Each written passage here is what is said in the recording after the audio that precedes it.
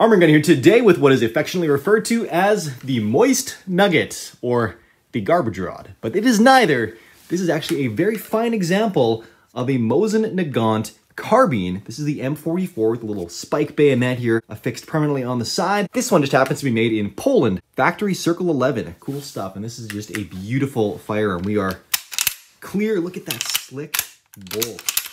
Beautiful. And of course we got to flip out this spiky boy. Ooh-wee, look at that. Crikey, mate. Ain't she a beaut? Look at that poker on her.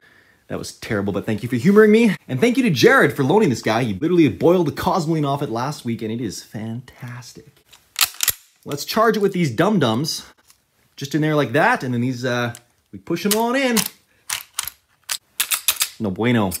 This is just slick.